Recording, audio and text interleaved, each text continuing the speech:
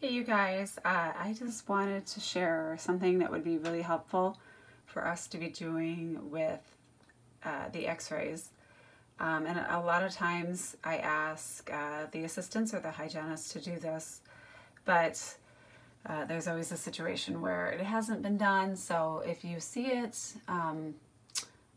take it upon yourself. You can get this done as well.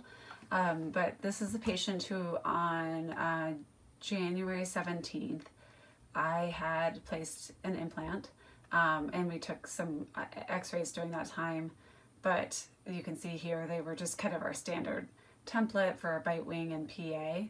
And so what's helpful is to have this labeled so that we're not, if we have to reference it later, we're not going through a bunch of different radiographs to try to find this exact tooth.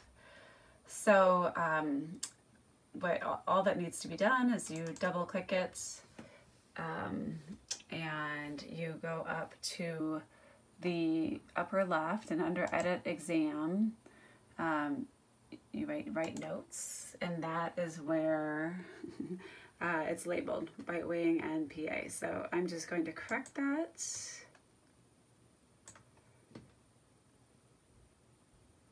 And make it number 4. And here I have to do this with one hand, so hang on. Number 4.